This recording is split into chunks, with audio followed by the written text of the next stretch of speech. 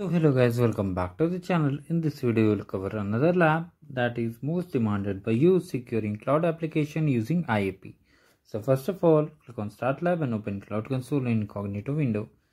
In my case, it is getting signed in automatically. Sometimes it may ask for username and password. For that, refer lab instructions. So now click on I understand. From here, the main part arises, that is, first we need to activate the Cloud Shell. So wait for the Cloud Shell to activate, continue, and then click on authorize. So now in the description box of this video, I've shared the repo, so do check it out. Meanwhile, in case you haven't subscribed to the channel, do subscribe it and like the video. Now enter the repo here. Now basically it will initiate some functions. So basically in this lab we have to create an app and restrict it for unauthorized access. So basically it is a security method by which you can only allow those people who are registered under a particular app to access the content. So let's see. As you can see, finally we have to enter here the region. So for the region you have to select from lab instruction. So let's move to the lab instruction and find the region. You can use Ctrl F and then region. As you can see, here is the region. So now just enter it, enter the number and wait for the app to get deployed.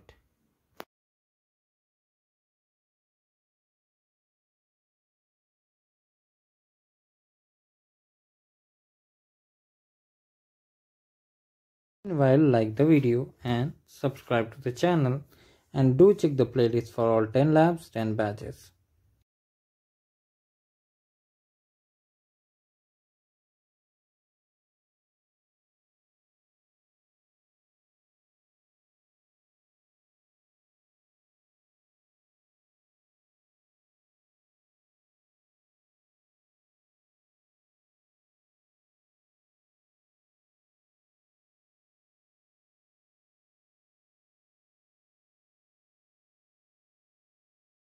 Finally, our app has been deployed.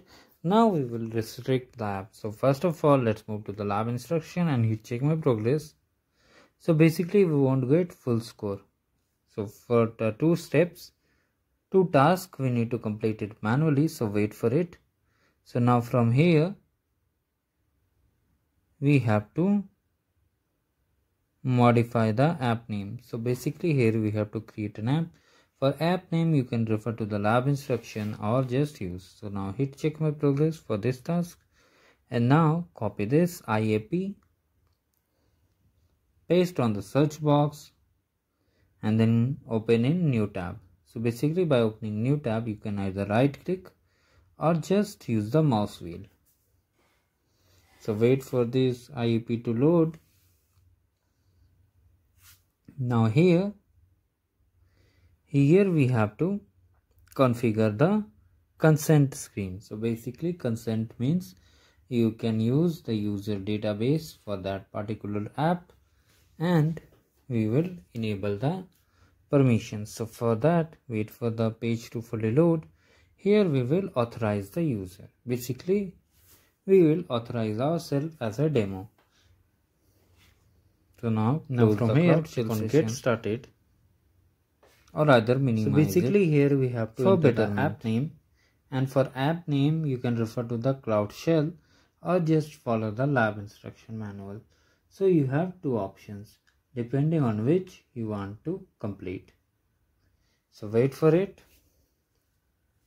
Now you can select the app name from here like this, or just move to the lab instruction on task number 1 only.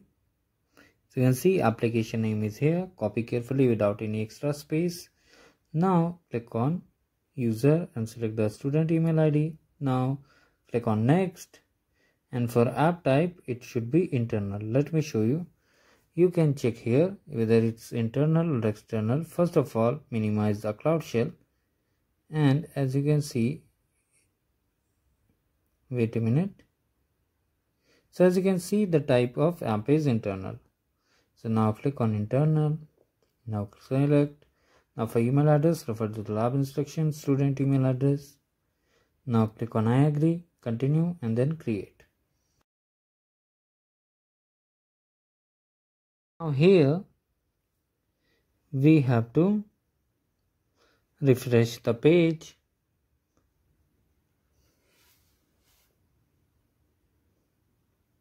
We have to select the App Engine app. So for that,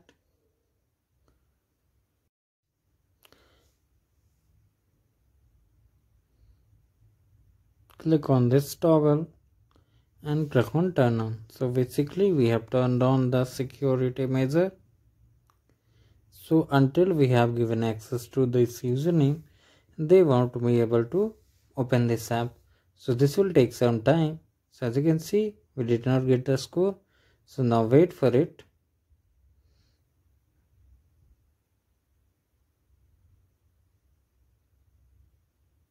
And finally we got the score. Now we'll move for the main task, that is we have to allow member to access the application. So for that, just we need to add the principal. So for that, go to the click on add principal and select. So basically